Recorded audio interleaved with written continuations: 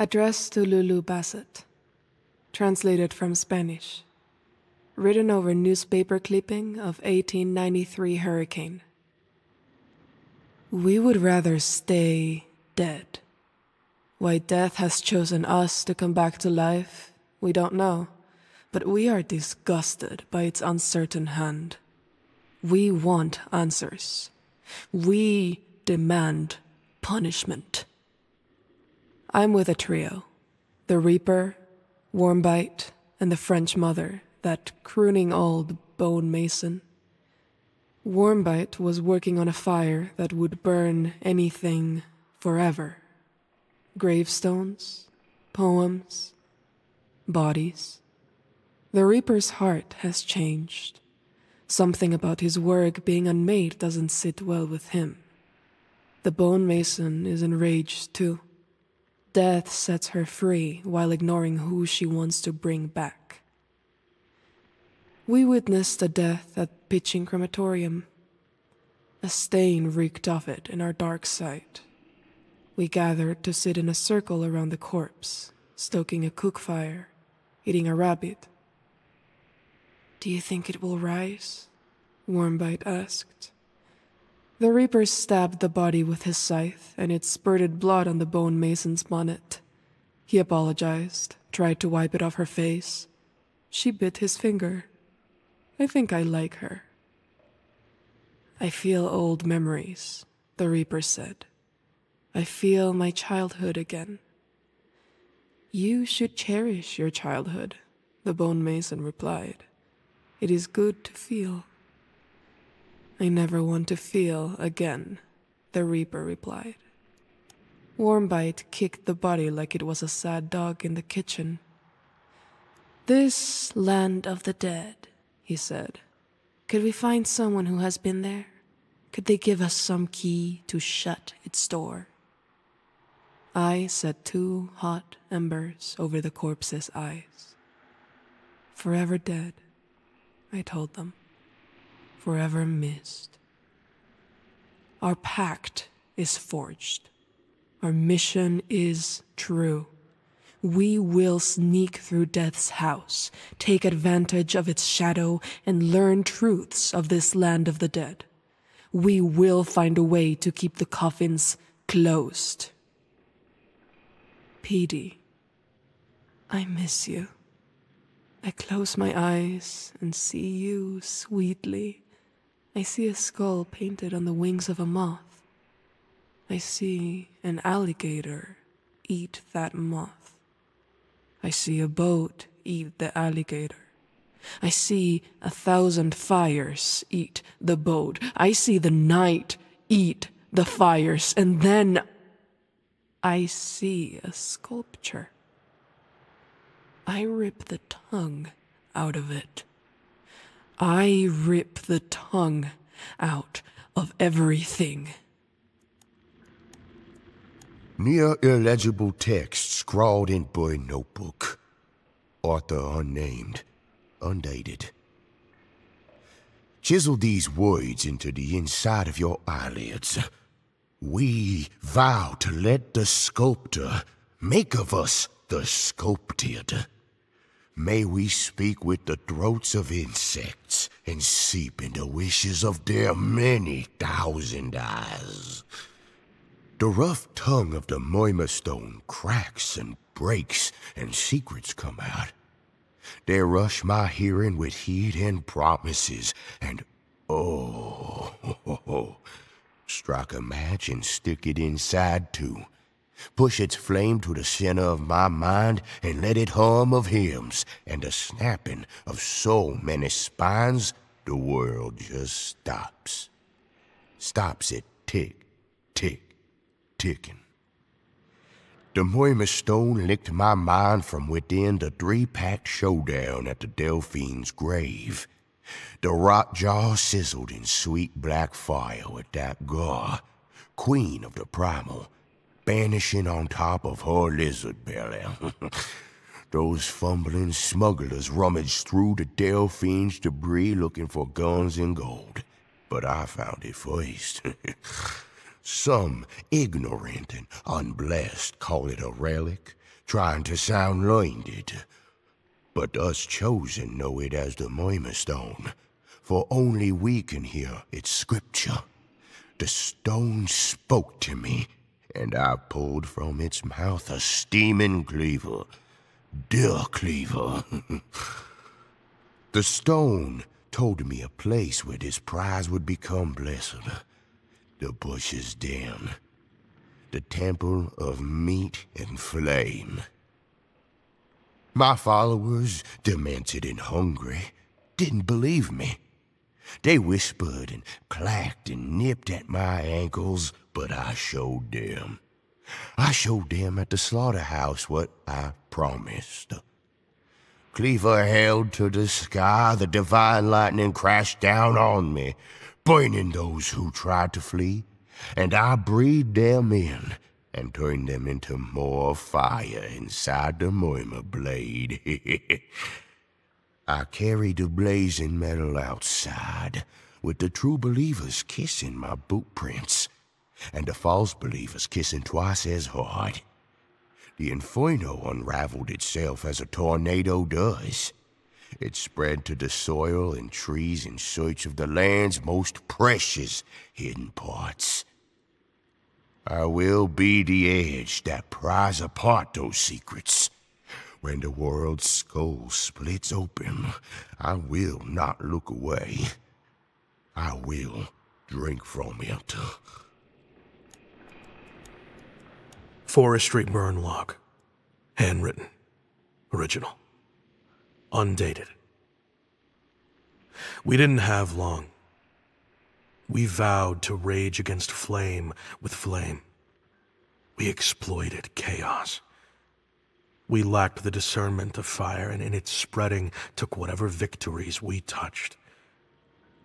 The corn husks were dry and coarse against my hand.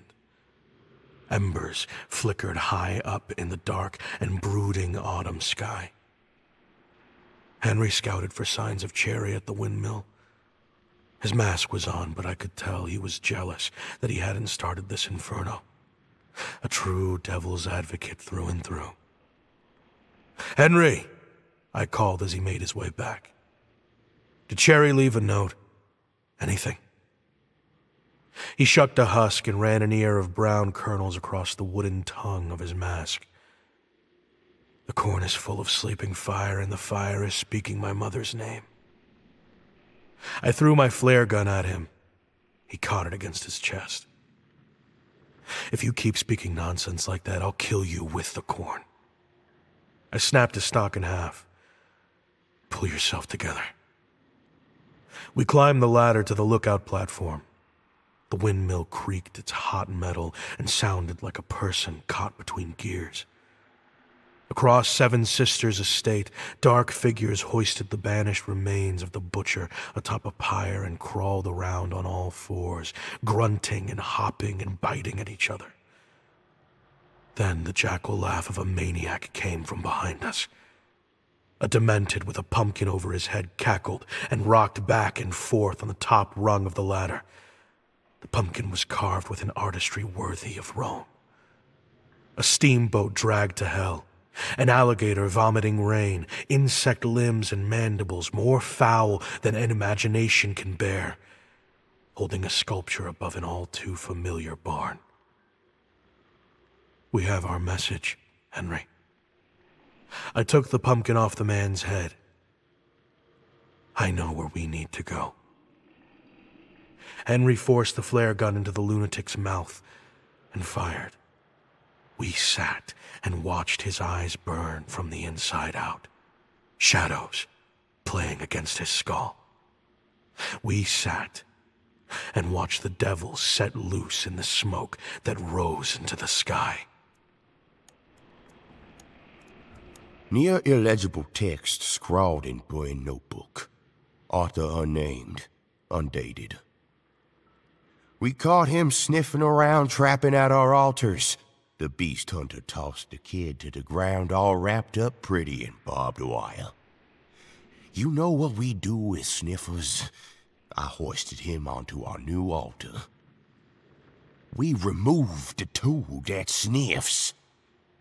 We took turns spiking grubs and rat dumpers onto the points of the kid's sharp metal cocoon.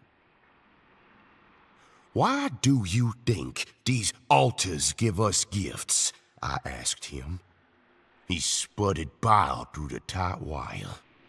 "Because we are ants," I continued, "worthless without direction."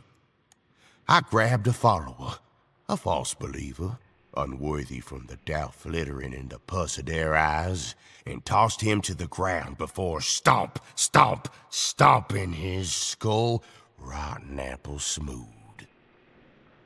"How worthless?" I asked those who remained. "Worthless as the split piglet eaten by worms," they replied. I brought out their favorite object, the split piglet, so small and dead, so filled with maggots and feral blood milk. Mosquitoes drank its splendor and flew with fat bellies to feed themselves to beetles hungry in the rafters.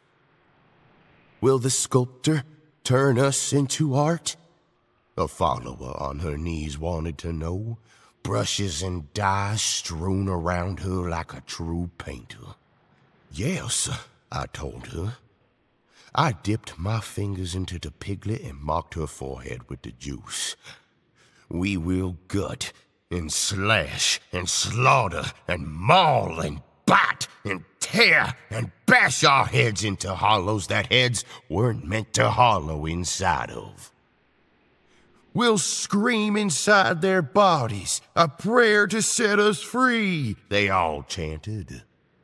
I squeezed the piglet's blessings into the Moima Stone's mouth, all the curds and blisters and red milk gore.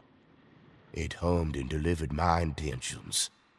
"Now," I proclaimed, pressing my shotgun to the kid's face, "let's turn you into paint." Near illegible text scrawled in bird notebook. Author unnamed, undated. The spiral stairs were draped with bird bones.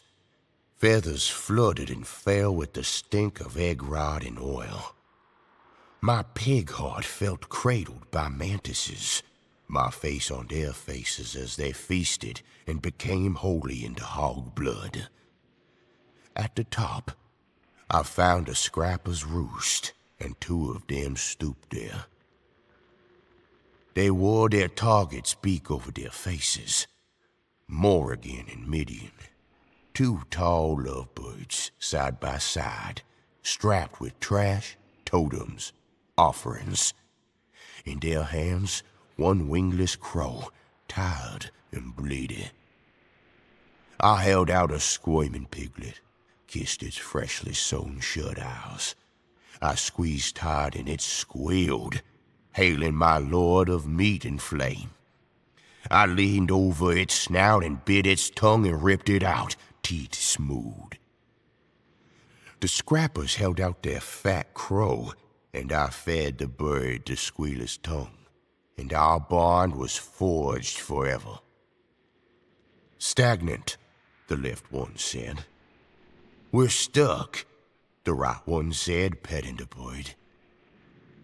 "Who blocks the sculptor's wishes?" I asked them. "There's a wounded bird out there," said one, "the old leader of the hunt."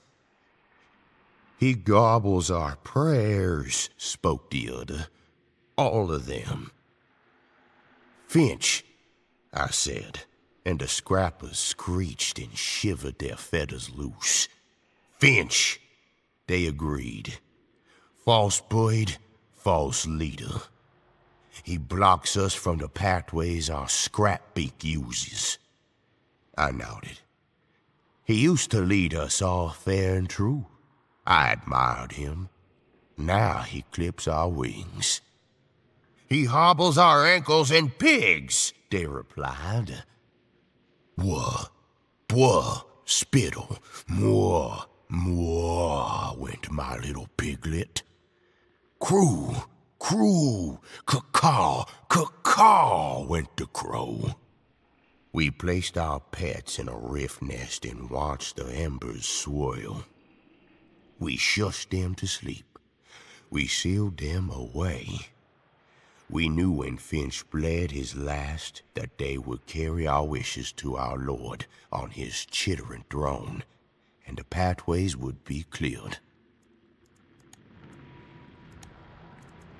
Forestry burn log, handwritten original, undated. Infernals entered the barn one by one, singed and stinking. The fires outside had spread on the wind. The heat had purpose and weight. It was oppressive to the point of darkening the night.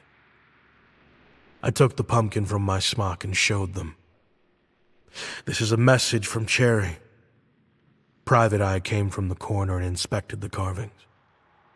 "See these moon phases?" She drew her finger along the orange skin. "Fort Karmic? And here, the Murmur Stone. Pigs kissing it. Looks like Cherry wants us to lay siege to the slaughterhouse tomorrow." "You gather all that from a gourd?" Blackcoat asked. "We wouldn't have to do this at all if the captain hadn't sunk his boat in the stone." She pointed to him, the Delphine's coward of a captain. He sat on a crate of beetles to keep the lid on as they buzzed with the will to combust. "Bad luck to let a woman speak amongst us," the captain said. Blackcoat produced a baseball bat from his jacket and swung.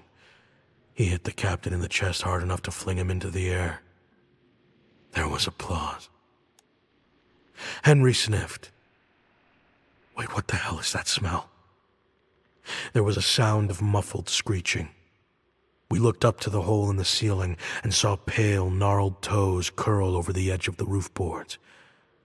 Above them, Monroe and Kane drooled against the harvest sky. Then they dumped a startle hive onto us out of a sack. The bee lady loosed her brood and they poisoned us, killed the fire beetles.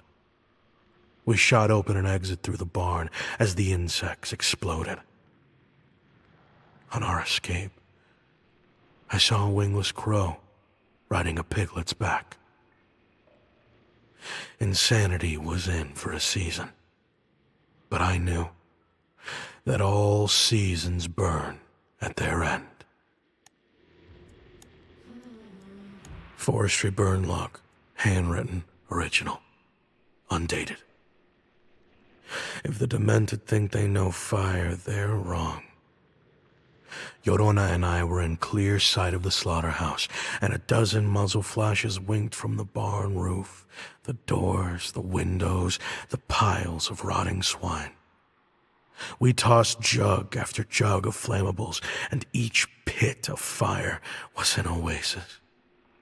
Their bullets slipped into us. The flames licked them right back out and blew us kisses. We snaked through the fire break and infiltrated the barn under waves of hot lead. There was chaos inside.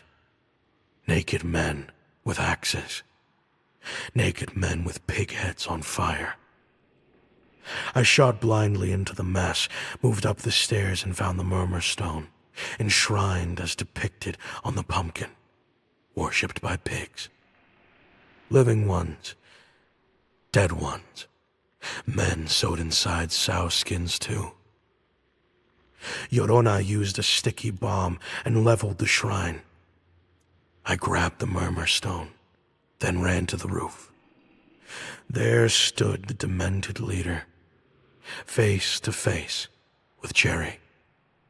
Our infernal founder held firm with the flair of a magician who had just decapitated his audience. "Don't you wonder?" Cherry spoke to the butcher's cleaver. "Why the sculptor let you unleash the inferno, only for us to be healed by?" The butcher's cleaver roared, not squealed or screamed, but roared. The sound of a stone animal being ripped in two shook the foundations of the compound.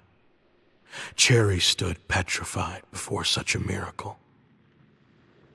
I jumped off the roof and retreated with the Murmur Stone while the rest of the infernal held off the demented. The murmur stone whispered to me in the woods as we escaped. Just one word.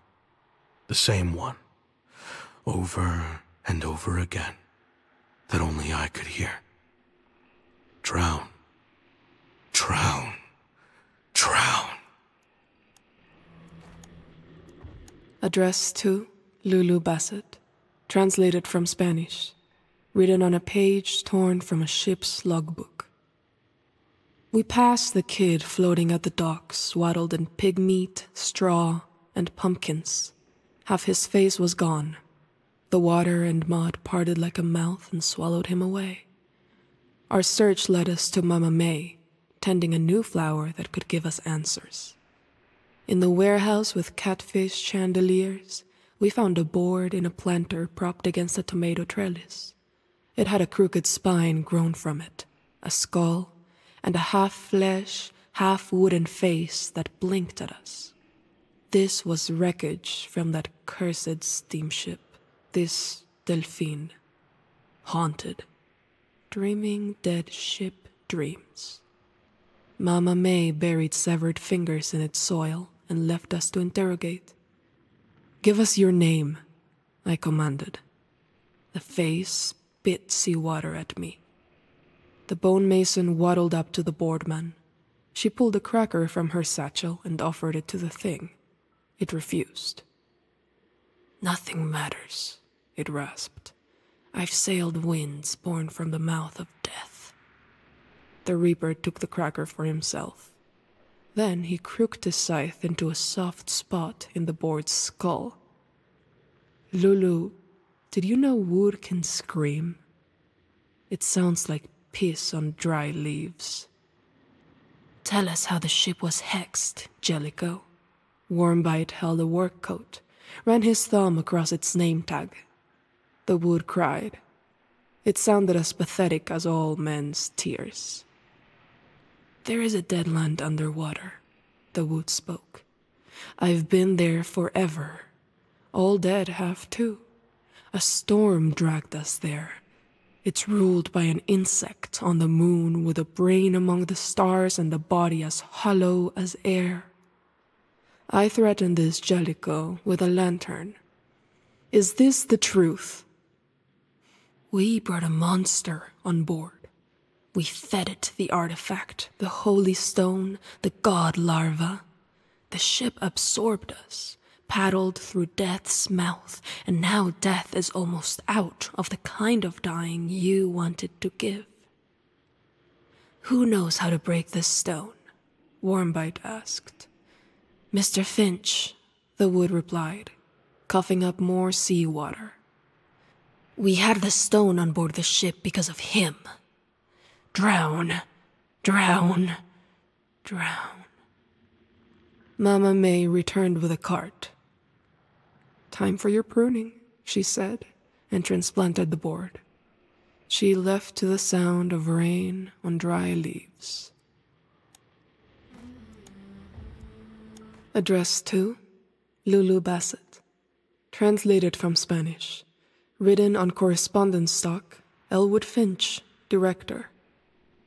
We found Finch in a rocking chair at the center of a ruined house.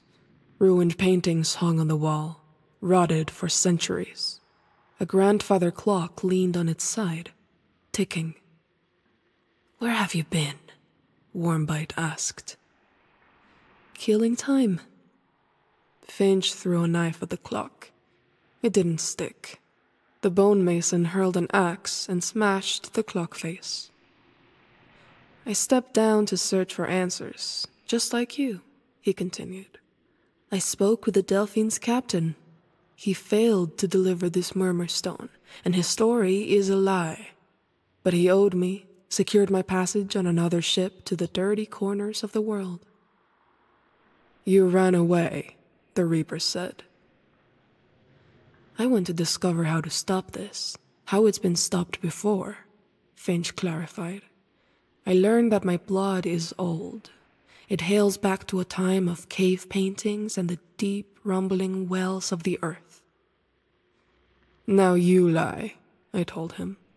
You ran from death. You went to enjoy yourself. Finch stood and bowed. I made mistakes. Perhaps valuing my laugh was the first. The last was to let Cherry set his plans in my absence. The demented think I'm blocking them from ascension. Some of this grounded pact believe I summoned Rotjaw. Everyone wants me dead, except you. Don't speak so soon, I told him. I will be caught. There is no stopping that. I am in everyone's way. Then how can you help? It is called sacrifice. I've learned that it is how our association has always won. I know where Cherry is going, how we can make him lose. He handed me 3 vials of pure and ancient silver, filled with blood. His blood. I'm charging you with my final task, Finch said. There will be one opening. Don't miss. PD. There is a sliver of bullet stuck in my arm from the day you saved me. Sometimes it hurts. Sometimes it's warm. Just wanted you to know, in case I don't come back. I don't think I could ever carry you in any other way. I've etched your name on the vials. You know I never miss. Wax cylinder transcript, sealed with a bird feather, sugar-stained, labeled, "A Sinking Man Sang." As one who enjoys the finest thespian pursuits and drama, I want to recount the last moments of a truly beloved friendship. "Elwood," I called. "You thirsty?" A Finch hung from a high beam, wrapped in a rope, cannonballs, vines, and oleander sprigs, much like a bird that had built a trap of nest around itself. He nodded. I strapped a glass to my cane and held it up for him to sip. It was just us two. I'd sent the rest to hold a wide perimeter as our ferry drifted out into the water. "I heard you're afraid of clouds. Is that true?" he asked me. Pain flared in my leg at the thought, but his inquiry did not warrant a response. He was just trying to hurt my feelings. "Finch," I said, "let's not strive for cruelty here. I'd much like for this to be as kind a goodbye as goodbyes can be." I took in the scene, smelled the fine autumn flowers that were set in big arrangements of firebush and angel's trumpet. I sat down at a table, set for 2, lit a candle, and began to eat my duck. "That's the same dinner we had when you signed on to the organization," he observed. "Did you bring the beignets?" I pulled a cloth from the top of a basket and blew powdered sugar off them. "I guess I am a bit sentimental," I said. "Who knows what's going to happen next? Between you and me, sometimes I wonder if I've gone too far." "Well, a normal man would just stop," Finch said. But a normal man doesn't learn magic tricks." I flipped open my revolver, flourished my hand to produce a bullet. I held it to Finch, rubbed it, and it swept off into the air, spun, held still in the breeze before gliding into the chamber. I'd applaud if I could. No need. I spit out the thinnest of thin bones, and it cut my lip. You know, for such a shallow creek, the sinkhole below us is ghastly deep. Strange things moving at the bottom. Finch craned his neck to look. "I'll say hello to your friends down there." "It's been a pleasure, Elwood. A pleasure beyond all recall," he said. Then I shot the rope.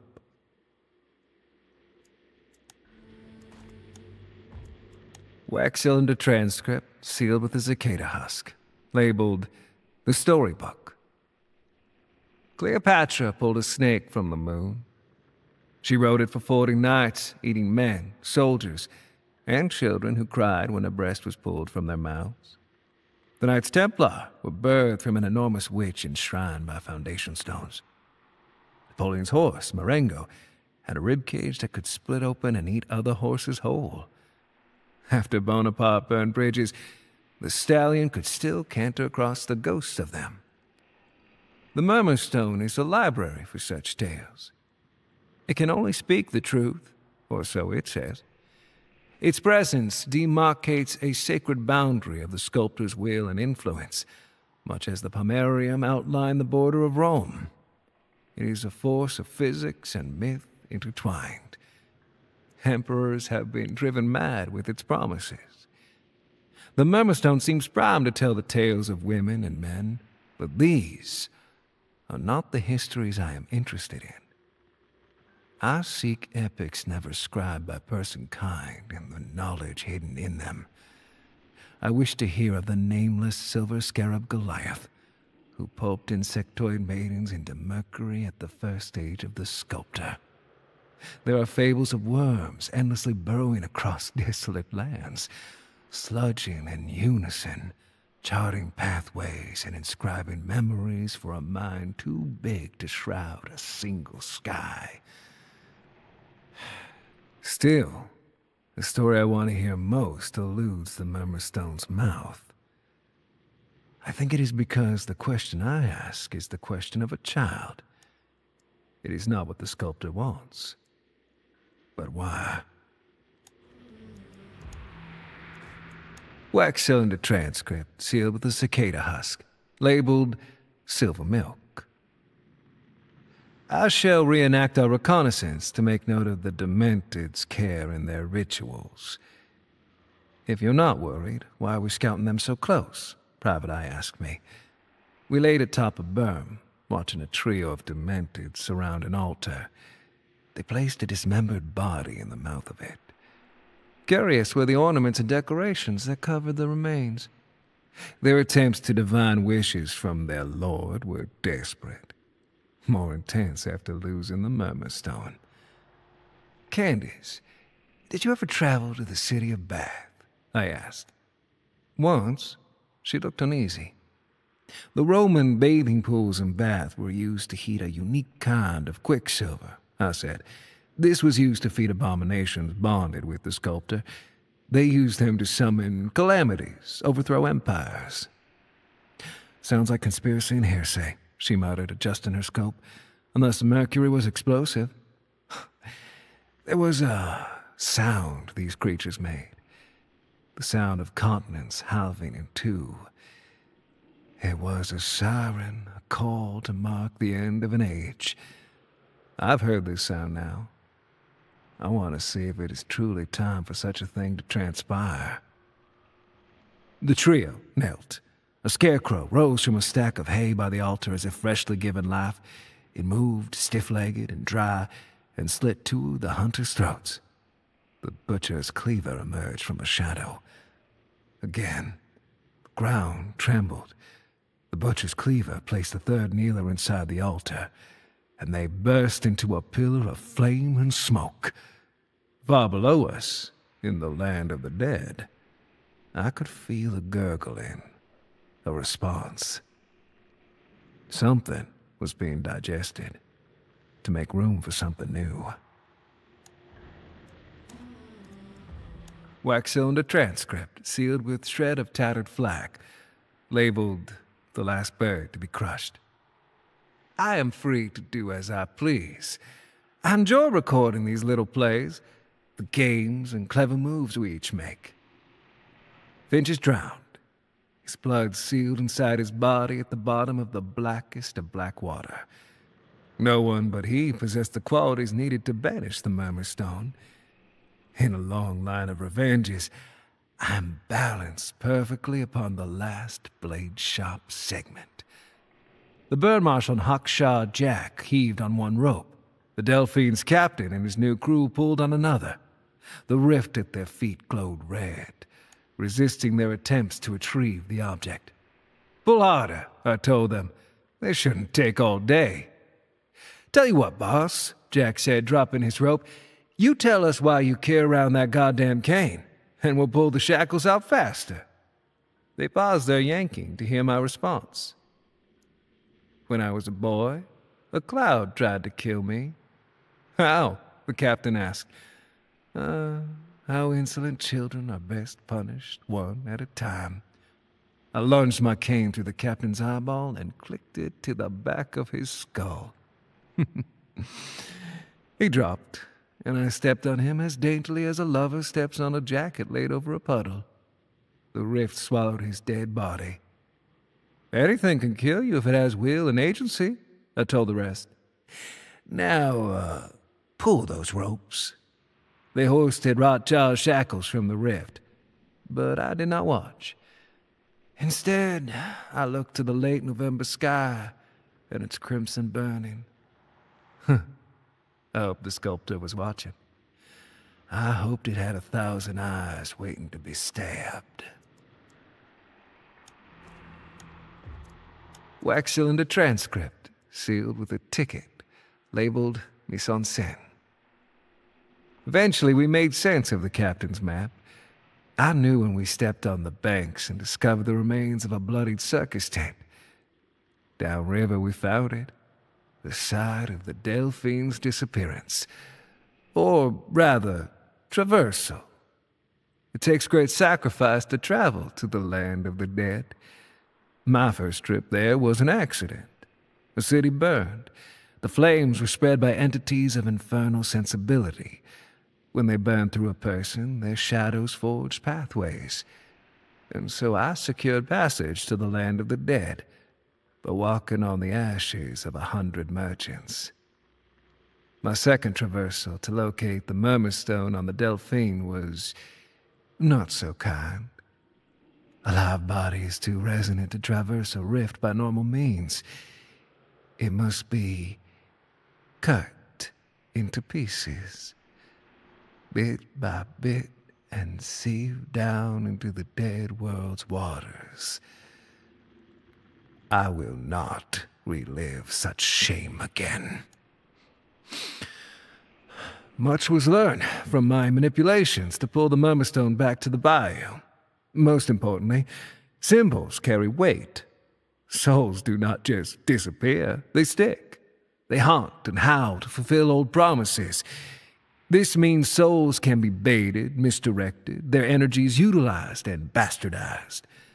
The Delphine's debris contains a host of souls trapped within its woodwork and corrosion.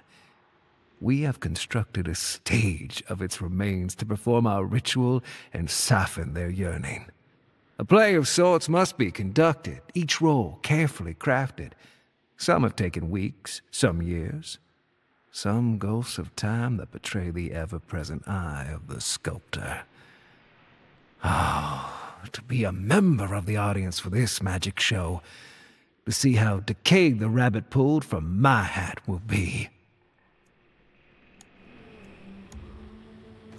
Wax cylinder transcript, sealed with a silver vial, labeled Echoes of a Bird.